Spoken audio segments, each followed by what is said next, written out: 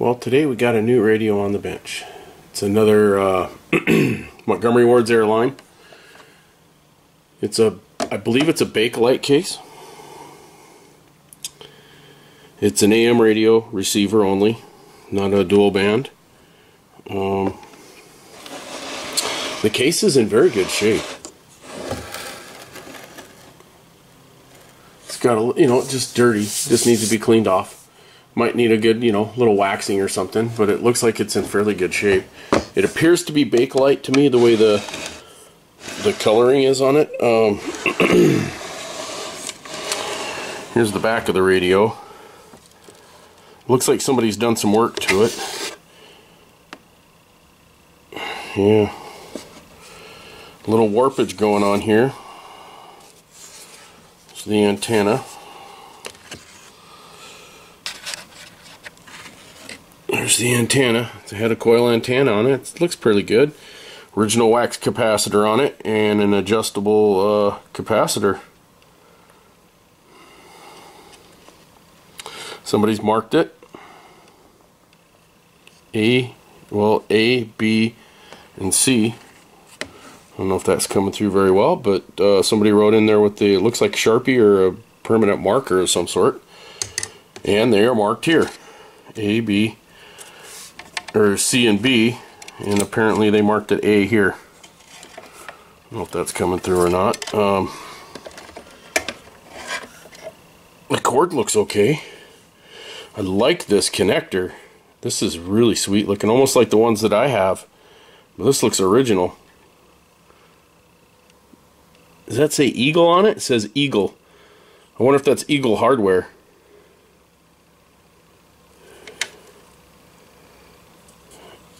Hard for me to read that. Something written on there. Looks like the... What does it say?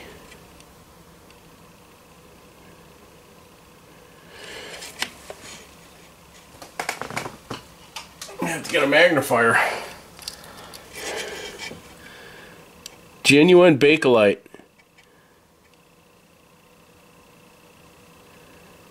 It has a catalog number.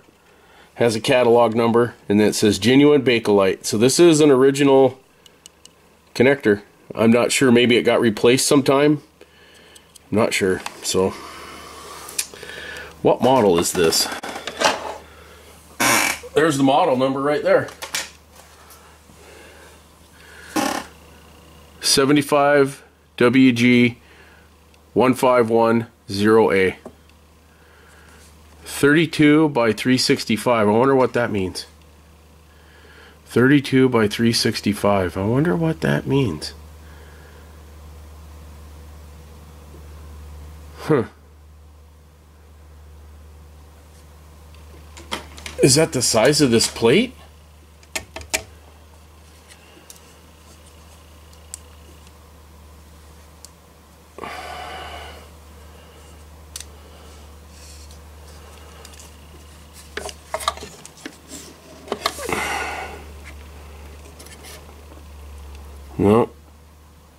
No. Huh. Kind of weird, huh? I guess we'll get the screws out of it and take a look at the chassis. I think somebody's probably been in this and worked on it. I'm willing to bet on it that somebody's been in this. The person I got it from said it did not work, and they never plugged it in. They just looked at them on the shelf again. Another person who liked the look of the radio, but did not want to listen to them. So we'll get it out and take a look at it. I already see it looks like there's holes in the speaker possibly. We'll have to get it out and take a look at it. When I get it out, I'll get back. Well, probably just show you that the original clips here are still in it. Up top here for the back. And the bottom of the radio looks like there's 4 screws. There's 4 screws that hold it in. And then obviously the knobs and the whole thing will pull out. It looks like the speaker's attached to the chassis. All American 6 or 5. We'll take a look at it here in a second. Well, it is an All American 5, it looks like. No transformer. The speaker does have some damage. It's torn pretty good right here. And here it looks like torn all the way across there. That's going to be something to replace. It looks like it's a permanent magnet speaker, so I might be able to just replace the speaker if I can find one the right size. It looks like there's just a permanent magnet. There's only one wire going up here. So it looks like a permanent magnet. Oh, look at that. There's something stuck in there. There's a clip for something that holds something in place. I bet you that has got something to do with the case. That looks like that slides down over a piece of plastic. Kind of holds something in. We'll have to look at the case here. I wanted to kind of get through looking at this. The dial cord looks like it's in good shape. Maybe even like it had been replaced. Like I said, somebody has worked on this. But they didn't do a very good job, in my opinion. Like I said before, I'm not a dial cord guy, but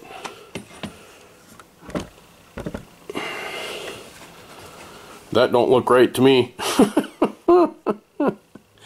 That don't look right to me.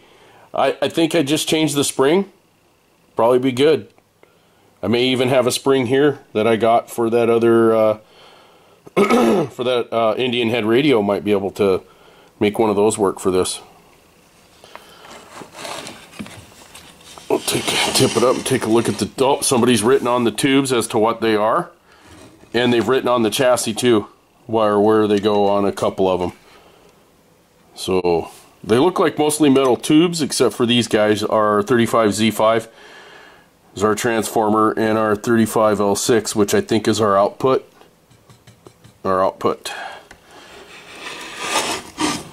I'll have to pull up a schematic for this.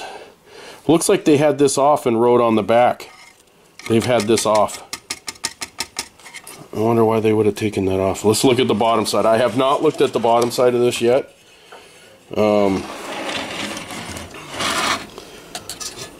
Looks like the light's just laying in there. Not in the right place for some reason. Huh. Why is that not? This is not looking right to me. Somebody was working on this and they may have given up. Because that looks like where that light goes. And it's going to shine through that almost like wax paper. Brown wax paper of some sort. And there's marks on it for alignment. Yep. There's 3 marks on it so far that I've seen, that I could see. I'm sure those are for the alignment. I like that. Can we lean this all the way back? Sorry about my hand being in the way. Oh yeah. Somebody's been in here. I'm going to have to put something under that. Maybe use a roll of solder. There we go. Oh boy. We'll get a better look at this. We'll slide this back so it's in the light a little better for you. And then we'll kind of come on in on that a little bit. Yeah, somebody's definitely been in here. I should have been paying closer attention. Oh yeah, look at that. Oh boy. Oh my God. This is not what to do. I'm not sure if you can see this very well, but man, they just like not even connected. Look at that, just laying in there.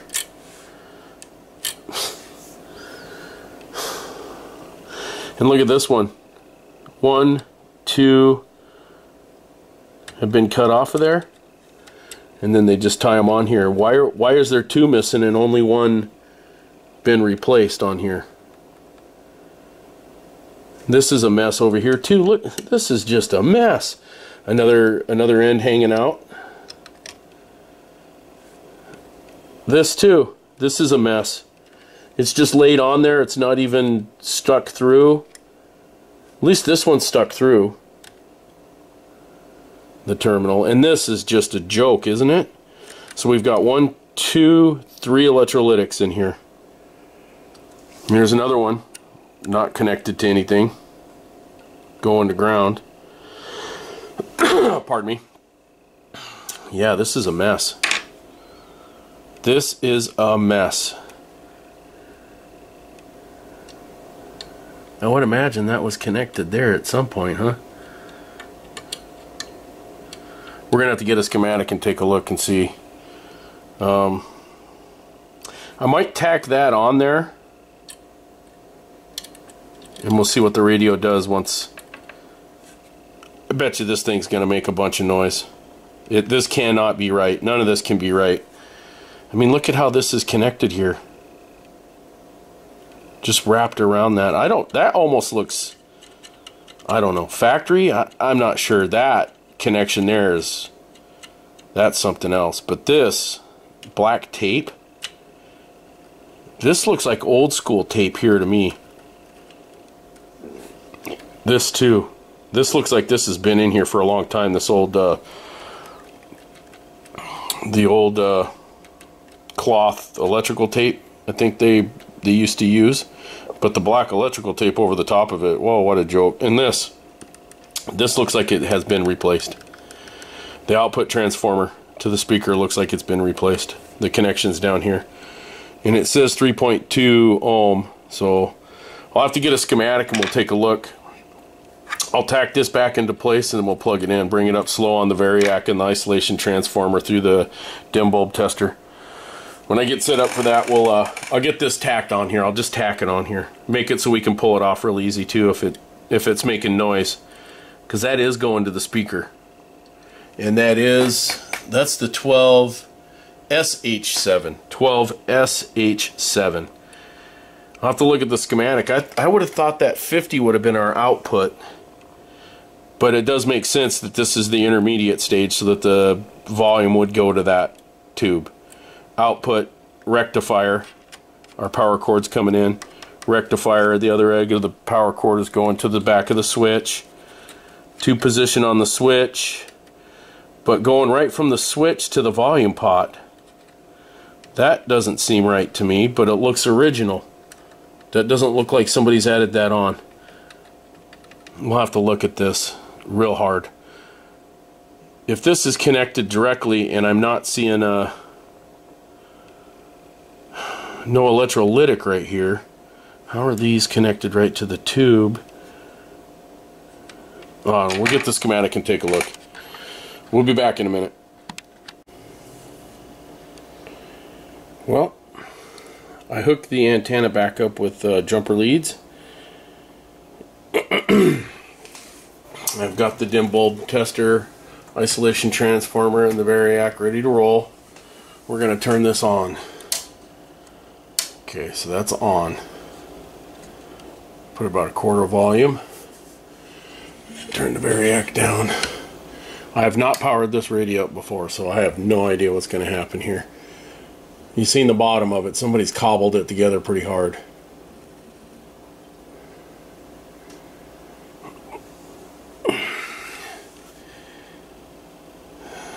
So we'll go ahead and bring her on up to 60.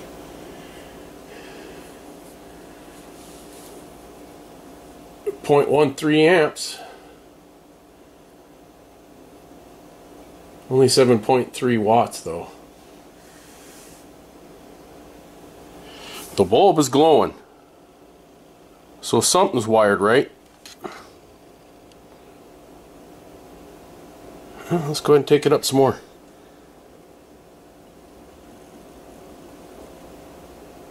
It's dead silent. Not making a noise at all. Oh, there we go. Whoa! I can control it with the volume though.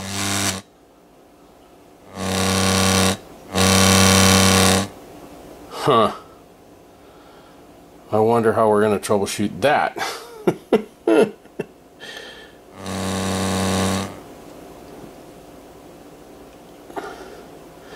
It's not drawn over power. It's not drawn overly powered. Let's flip it over to 2 bulbs, see what happens here.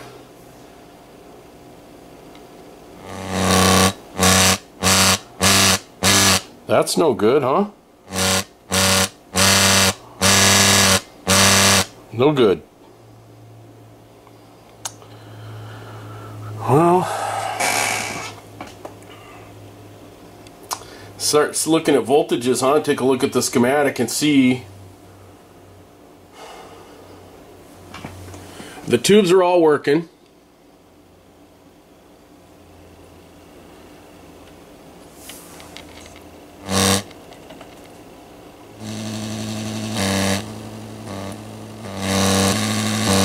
Huh.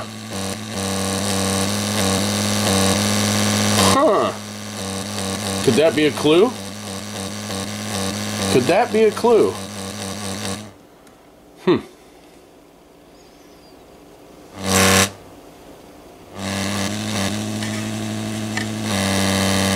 I'm sure wiggling them's not going to fix this, but you never know. You always give it a whirl.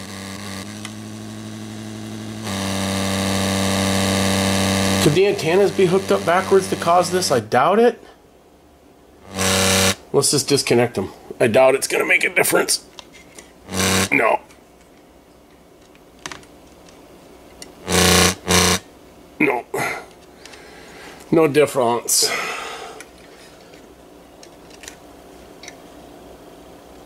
So I wonder if start looking at some voltages, huh? On the bottom side here. Print some schematics and we'll take a look. Be right back. Well, we're back. We have the voltmeter hooked up. I found a schematic. It has voltages for the pin numbers on all of the vacuum tubes. Pardon me. So we're going to go through this real quick. We'll turn the power back on.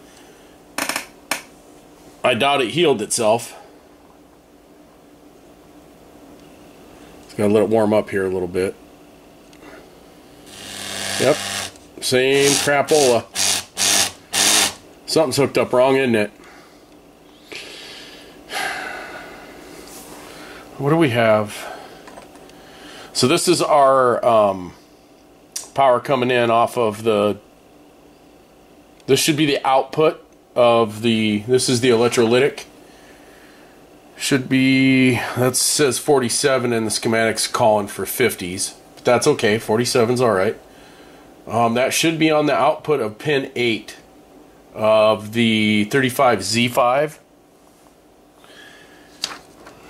So we'll turn this on. DC voltage. See where we're at here. 108 volts. And that's pin 8 of the 35Z5.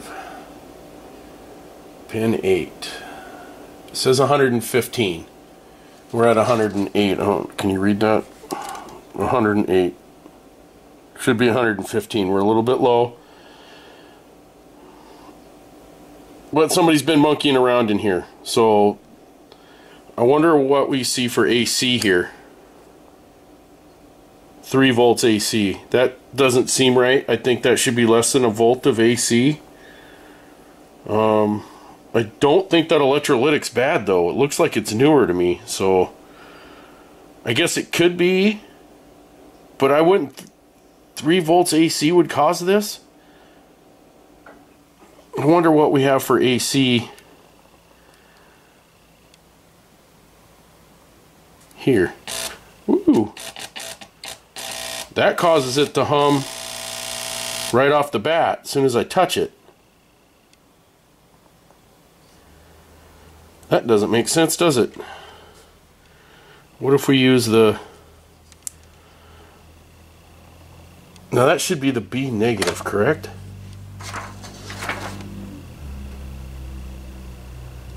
Chassis denotes B negative. Yeah, the B negative's coming off of that switch, so does it do the same thing? Same thing. And 0.73 volts. So what do we have for DC there? I don't like how it's making noise. 0.8, negative 0.8. Negative 0.8. I don't know if I want to have you guys, I know it takes a lot of time to do this, so maybe I'll go through and check voltages. Maybe I'm getting off on a tangent. I should probably stick to the chart, but oh, where's that volume control? Okay, 500K volume control goes to the B negative. The center tap should have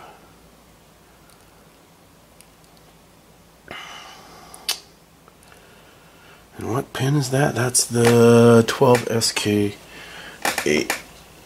Wait, that's the wrong tube. 12SH7.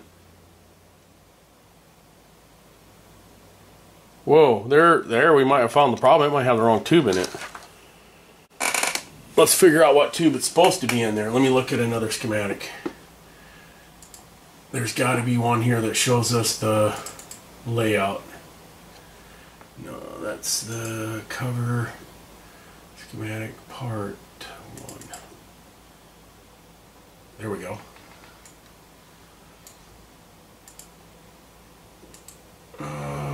That's going to be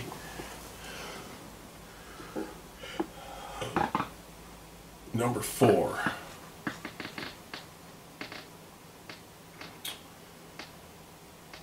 Tubes, number 4. That should be an SJ7, 12SJ7.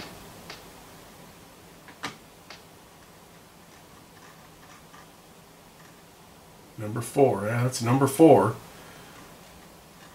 That should be an SJ7, 12SJ7. AF amp. RF amp is the 12SK7. The converter is the 12SA7. The IF amp detector in AVC is the 12SF7. And the AF and the power output is the 35L6GT. So if they have the wrong tube in this, I'm going to look to see if it converts, and then I'm going to dig through and see if I have a 12SJ7. 12SJ7. I'll see if I have one. We'll try it. That would be pretty funny if it's just the wrong tube in the machine and I didn't catch it right off before I plugged it in. That's a mistake on my part. Alright, we'll be back. Well, I looked at the Sylvania substitution chart, and for the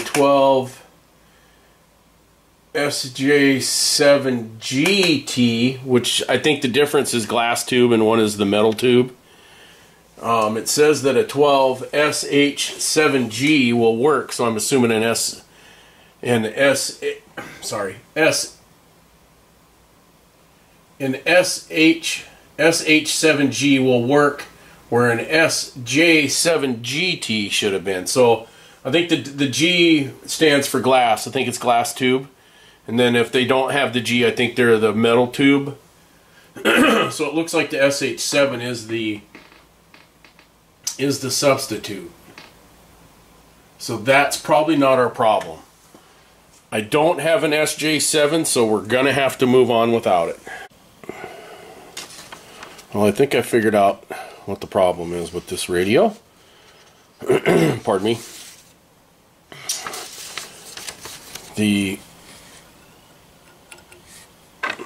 Where's my pointer?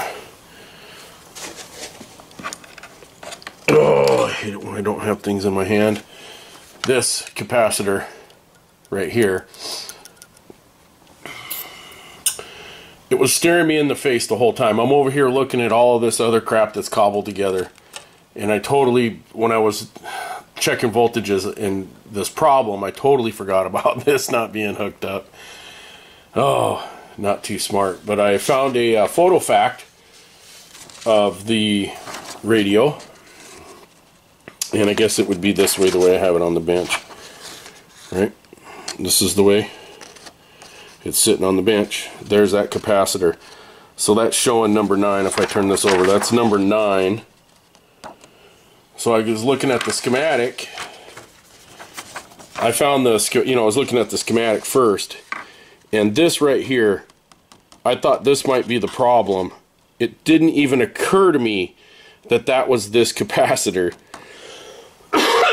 Pardon me. Coupling the B minus to the chassis. So, yeah, without this capacitor being hooked up, you can have the AC noise running right across that resistor onto the chassis, right? And the antenna, this tube number 1 is to the chassis, this one's to the chassis, this one's to the chassis. So that noise could work its way in at each stage. Oh, sorry. That noise could work. This is to chassis, this is to chassis, this is to chassis. And that noise could work its way into each one of these stages.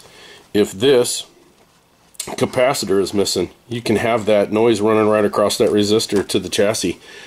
Now, I have looked at some of these resistors. This one, this power resistor right here, is out of spec. It's at 2K. It's supposed to be 1.5K, and this one's at 2K.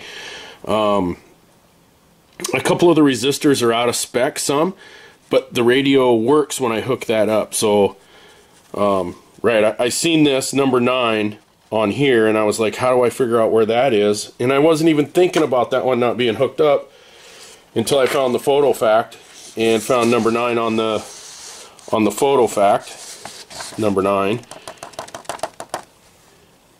And it's supposed to go, right, number 9 is supposed to go from the B minus. So I'm looking at this, there's 2 B minuses here, right? Because this one, let's see, pin 6 is connected to the B minus. No, it's not. What was I thinking? Sorry. Is this one. This is where I have it hooked right here. I don't know why I was thinking number 6. Number 6 to that's the B plus. Want to go to the B minus. Anyway, right here is where I hook it up. Right here is where I'm hooking it up. I checked it with my capacitance checker, and it says it's 0.5 something. I was thinking about taking it off and putting it up on the, using the signal tracer, you know, the plate voltage or the B plus on the signal tracer to check that capacitor. But I think I'm just, I think this needs to be a safety capacitor. You know, it's coupling the B plus to the chassis. I think I don't want it to short to ground ever. So this, I want a safety capacitor here. So if it fails, it'll fail open, right? And it'll just make that noise. Big deal. Nobody's gonna get, nothing's gonna get fried, right? If that happens. So let's hook this up real quick. So we'll go here with this. Well, let's turn it on first. Let's hear the noise again without it being hitched up. Remember, it was making all kinds of noise. Now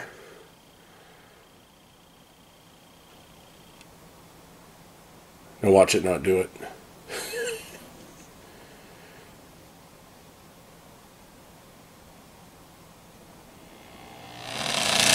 Right? Making all kinds of noise. Let's turn it off.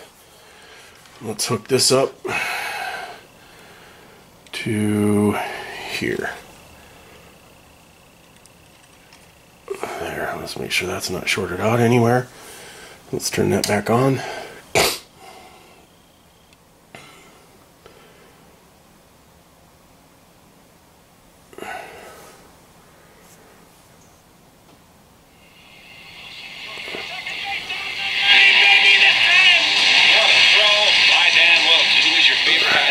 Pretty cool. So I want to clean all of this crap up. I want to clean all of this up, and I'll do that later and fix that. You know, there's a few things we need to do, but I mean, I'm going to spend hours in here cleaning this crap up for sure. Hours in here cleaning this up. This is a mess. Some of these are just horrible connections, bad solder jobs all the way around on a lot of it. I would like to put these at 50s, but if I don't think I have 50s. So I think I'll leave them, I think I might leave them at 4.7s. I don't know if that's going to be a problem, but I will double check all of the sizes. I don't know if this is supposed to be a 20 or a 10. No, it's supposed to be a 20. That's this capacitor right here. That's this electrolytic right here. So it's supposed to be a 20. So it seems like everything's working okay. I mean, they cobbled it together, but it works. So I'm just going to clean it up real well and change the resistors that need to be changed. Thanks for watching, and leave a comment down below. If you've seen this problem way before I did and forgot about it, that's pretty cool if you did catch that. Leave a comment down below. Thank you for watching. We'll come back to this in the future. Part number 2 coming.